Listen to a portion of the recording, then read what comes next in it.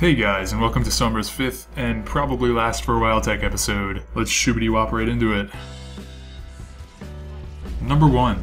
Ults to extend the silence on someone you revealed as having their ultimate through hack. This ensures that you're getting an additional high priority target with it, along with any collateral targets, and could also make the difference in the current duel. Killing an enemy with their ult is an added plus, as you're robbing them of valuable time to charge towards their next ult, of total ultimates per game due to this, and of overall game influence due to this. Number 2. Stealth when you need to reload, as you can reload during it, and otherwise always hit the reload command after stealthing as it's free. It's pretty clear as to why this is good. I just wanted to clear up for anybody watching this that this is even a possibility.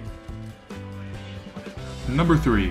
If you're contesting an enemy Sombra, you want to keep as many health packs hacked as possible, leaving no period of time where the hacks are down. This is because enemy Sombras cannot hack a health pack that you previously hacked, but you can, so you should rehack these health packs to maintain control over them. An easy way to keep track of hacked health packs is to note the second that you hacked it, and return to it the next time that number is achieved a minute later. Keeping the health packs perpetually hacked prevents the enemy Sombra from having as much of an influence, as one of Sombra's main roles is to maintain map control.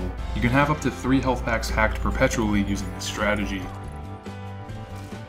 Number 4. Skip the kill cam after you've died as Sombra, and instead spend your time calling out where low health enemies are. Sombra's passive is to see enemies with less than 50% health through walls, and this persists through her death, allowing you to see enemies through the spectator cam of your allies. The information that you're getting through this, along with you now dedicatedly calling out this information, is more valuable than the information that you're going to get by watching the death cam.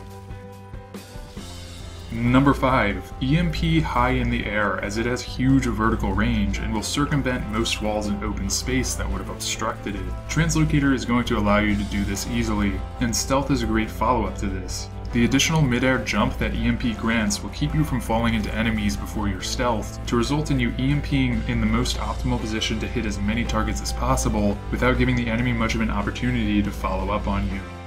Thanks for watching. Hey guys, I'm popping in at the end here again to encourage you that if you've been following this series for a long time, please go ahead and head to my Patreon and pledge $1 or so. It really helps me out, and actually doing this would be impossible if not for my patrons. I love all you guys.